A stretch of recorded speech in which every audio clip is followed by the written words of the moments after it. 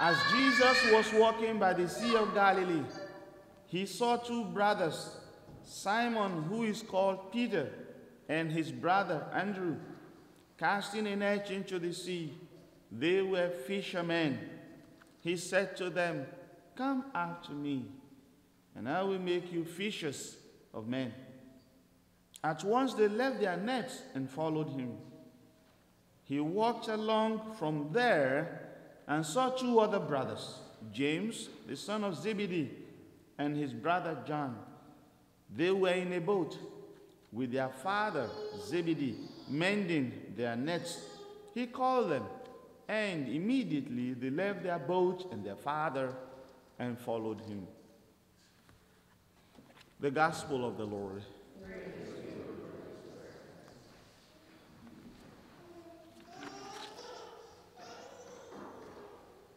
So we celebrate the feast of the Apostle Andrew. So Andrew was the one that was first called. He was called the protoclet, the first to be called by Jesus. Because all accounts point to the fact that Andrew was actually a disciple of John the Baptist initially. So and then, John the Baptist saw the Lord and said, "Behold, the Lamb of God, who takes away the sins of the world."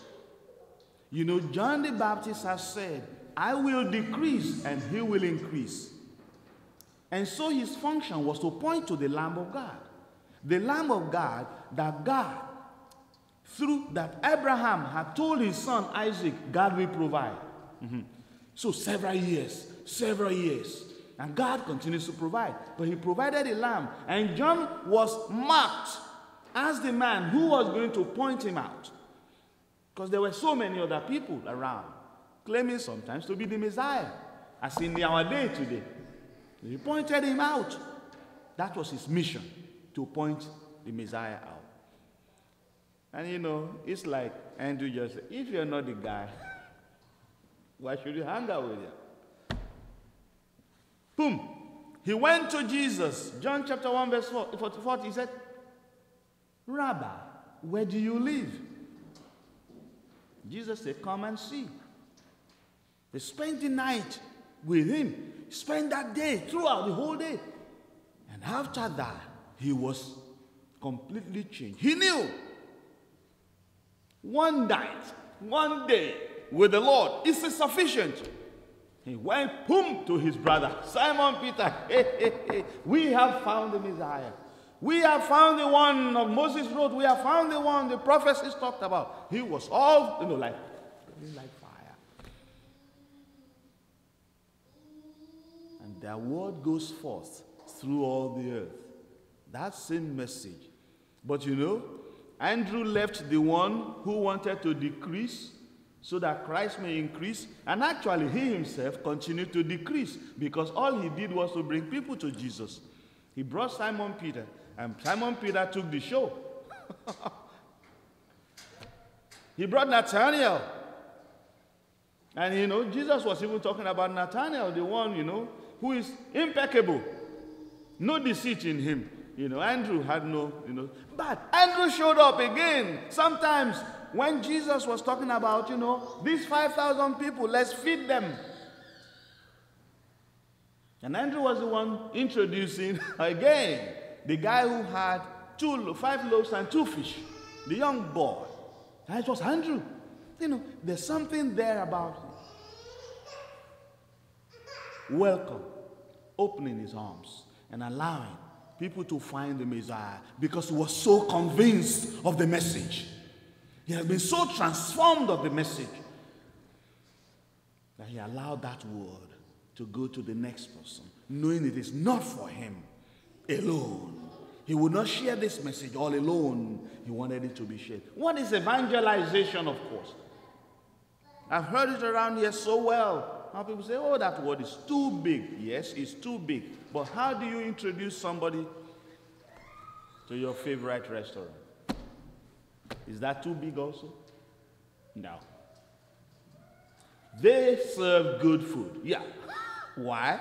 Because you tasted. Taste and see that the Lord is good. You tasted. They've got good, awesome waiters. Waiters, awesome. And the service is good, nice conversation. You have witness. You have witness. That's evangelization. Witness. But if you have nothing to share, okay, evangelization is difficult. That's the point. That's our fear. We have nothing to share. Probably. If we do not have something to share, it means we have not experienced something.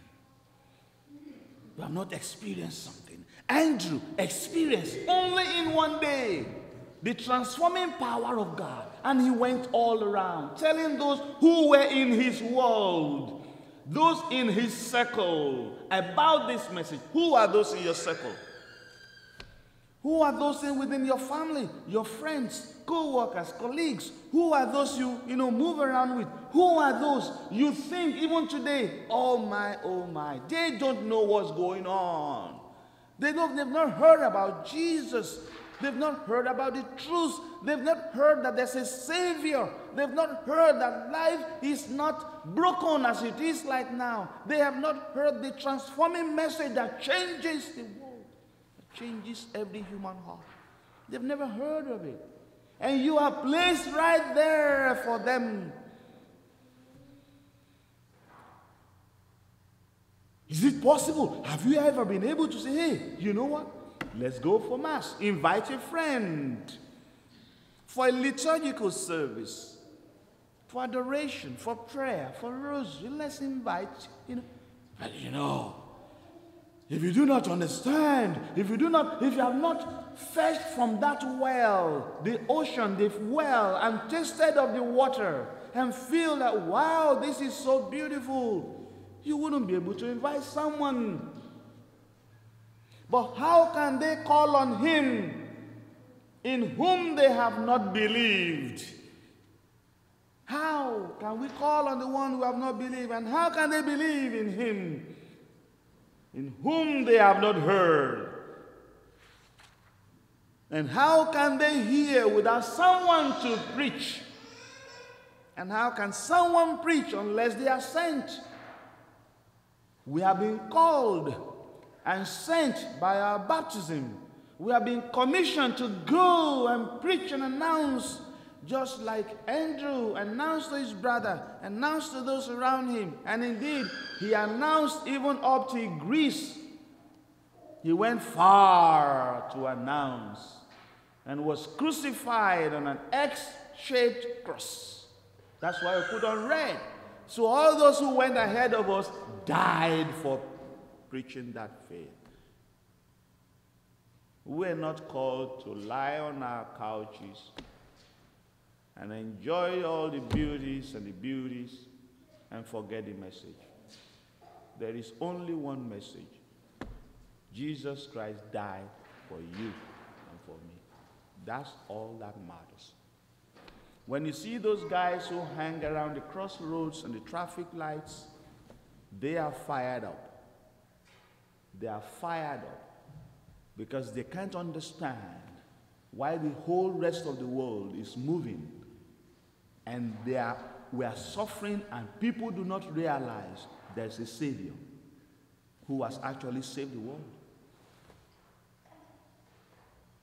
He sent me to bring the good news to the poor, tell prisoners that they are prisoners no more, tell blind people that they can see, and set the downtrodden free, and go tell everyone the news that the kingdom of God has come, and go tell everyone the news that God's kingdom has come. The poor, the definition, that's why the definition of the secular world is not what poor is. The poor is those who do not know Christ. The poor are those who do not know of the riches that are present in Christ. The poor is not those who do not have dollars. The poor is not those who do not have bread. The poor, look at it. The definition of the poor sent me to bring the good news to the poor. Prisoners of conscience, prisoners that were imprisoned in their self, imprisoned in their lifestyle, imprisoned in their way of life, imprisoned in their own strategies and plans, imprisoned. That is a real prison. Prison of sin. And the one who saves has already saved, but people are still imprisoned in sin. The blind. People are walking blind on our roads. People are walking blind and are not aware of Jesus. That's the case we have around us today. Is evangelization difficult? No. What is difficult is that you and I are not convinced that we have the word of life. That's what it is. Or we are afraid that to evangelize depends on me. No, it does not depend on me. It depends on the one who gives the message. Give the message and allow the Lord to do the rest. Share that message and allow him to do the rest. Speak to the person next to you. Speak to your friends. Tell them you have this great message and you cannot stay a day without sharing that message with them. I tell you what, that's how the word goes forth to all the earth. Let us rise in prayer.